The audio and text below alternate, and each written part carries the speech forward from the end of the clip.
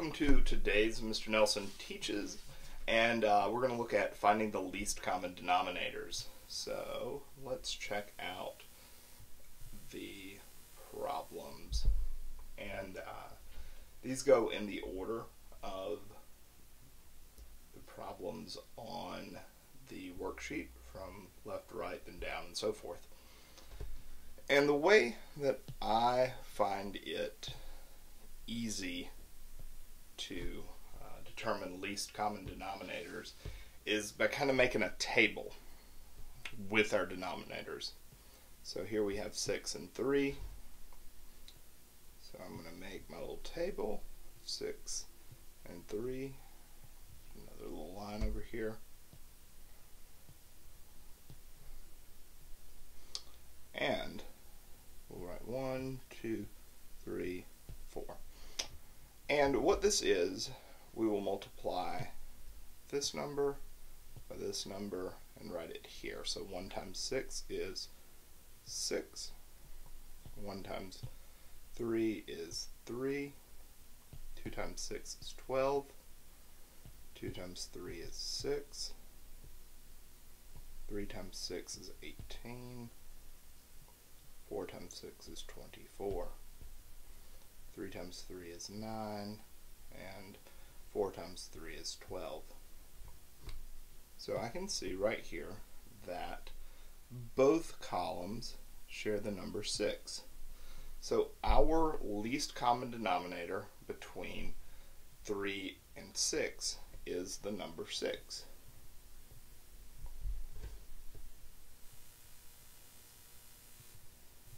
Okay, we'll do the same thing here with 7 and 4. Make our columns, draw them a little bit neater this time. We have 7 and 4.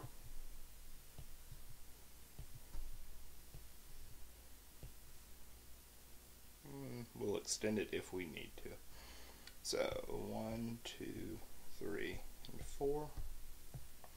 1 times 7 is 7. 2 times 7 is 14. 3 times 7 is 21. And 4 times 7 is 28. 1 times 4 is 4. 2 times 4 is 8. 3 times 4 is 12. 4 times 4 is 16. Let's extend this on out.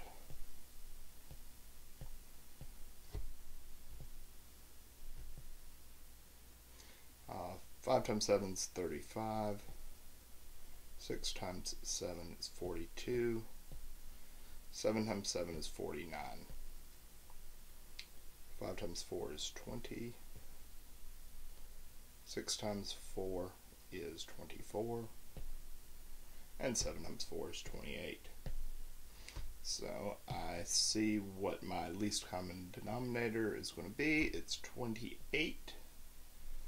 That. I'm going to write in a color other than that green this time. I'm going to write 28 here. Alright, between 2 and 3, or between 3 and 15, sorry.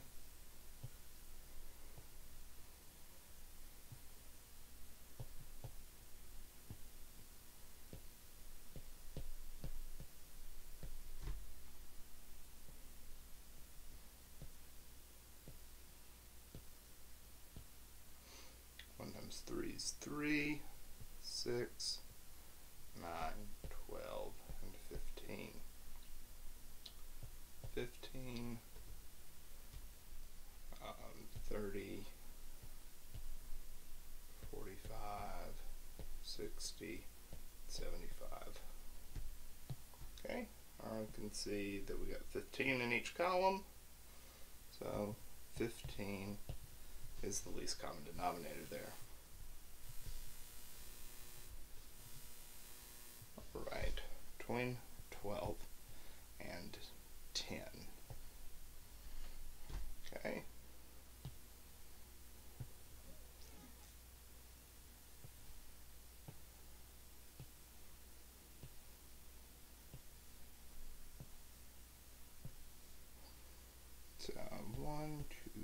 3, 4, 5.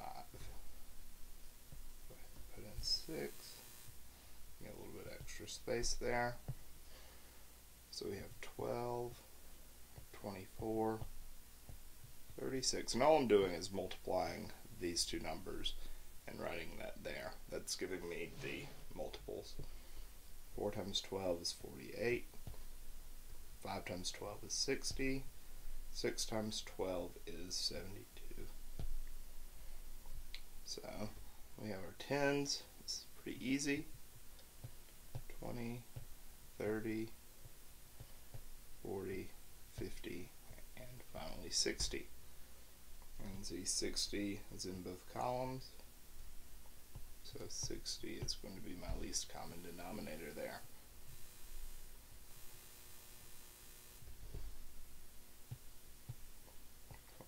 And 10. This one should be pretty easy to just kind of look at and see. We'll write it out anyway so that we're all on the same page. 1 times 5 is 5, 10, 15, 20. 1 times 10 is 10, 20, 30. And I can see right here that we have 10 in each column, so 10 would be it.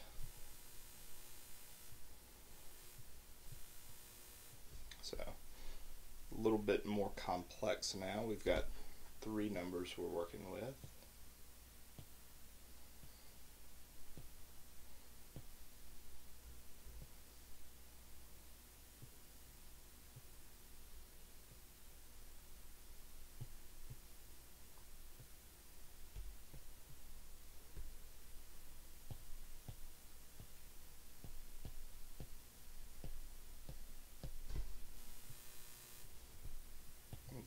Extend this down some, just because I know what the answer is and we'll need more space.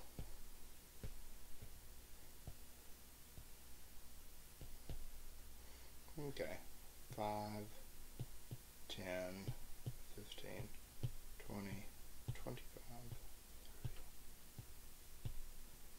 30, 40, 45, and 50.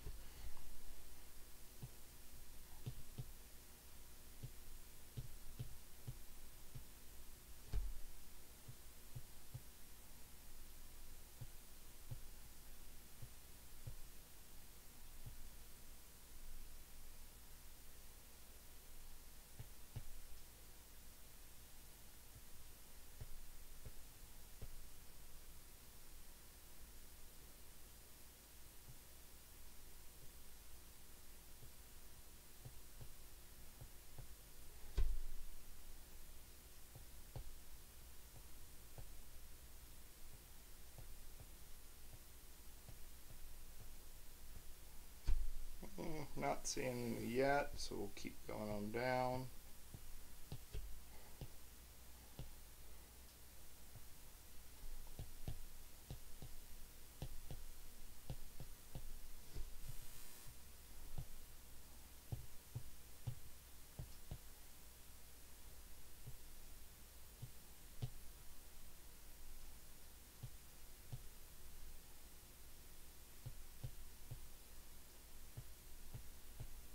Alright, so we're looking for the smallest number that they all have in common, and it's 45. You can see that right there. So 45 is the answer.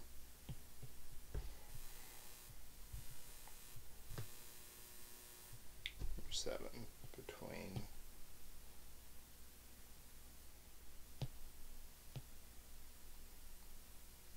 20 and 4.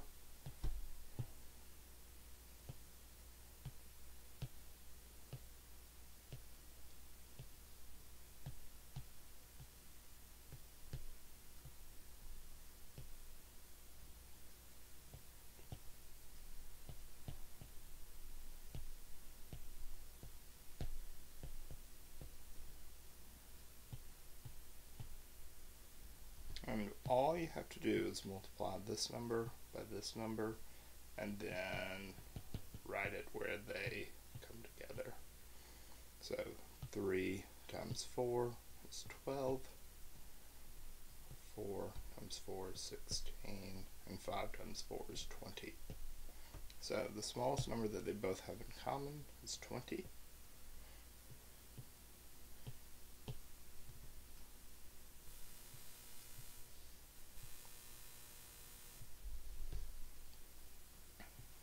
We have green is not the easiest color to see, so let's use blue.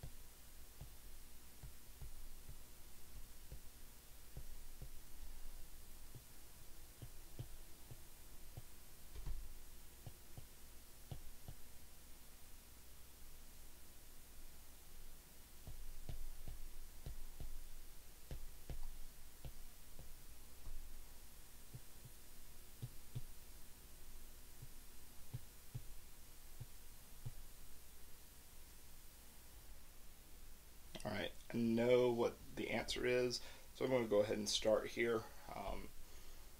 When you're working on these in, whether it's on a test or homework or whatever, you may want to go across. That way you can save a little bit of time doing that. But whichever way works for you to get the right answer, that's how I would do it. So let's count by sixes. Alright, I can see 18 is in all three of those, so our answer for the ninth one is 18. Alright, thanks everybody for watching. If you wouldn't mind, like, share, subscribe, etc.